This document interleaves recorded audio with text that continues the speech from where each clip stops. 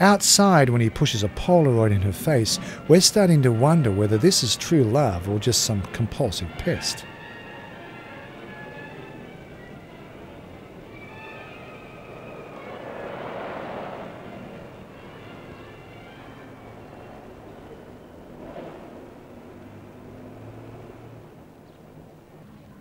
At the local swimming pool, who do we find not far away?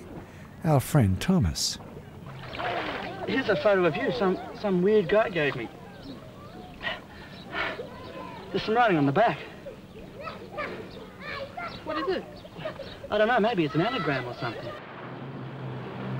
Julia is increasingly confused by this obsessive stalker, so she calls on some friends to grab him, take him off to a quiet spot and sort him out. But nothing gets sorted, so it all just gets more confusing.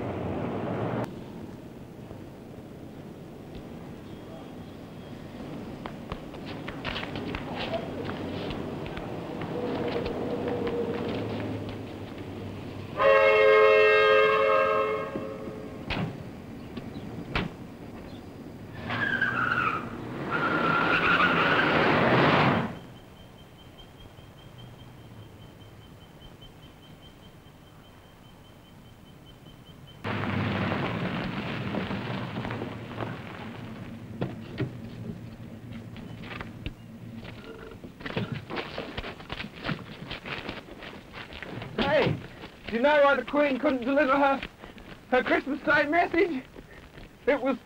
She said, because one was pissed off with the hair stupid thing. What's your name? Julia. Julia what? Platnetes. Come again? Platnetes? What's yours? Thomas. Hey, you heard one about the antelope? Oh.